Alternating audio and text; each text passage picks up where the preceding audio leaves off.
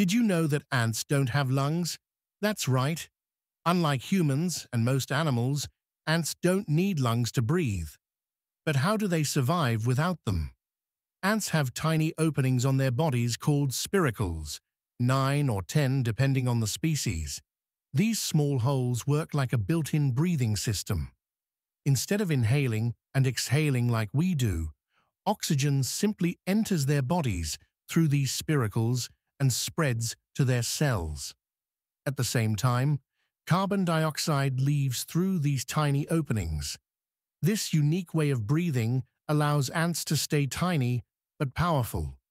They don't need big, heavy lungs, which means they can squeeze into the smallest spaces, dig complex tunnels, and carry objects much heavier than their body weight.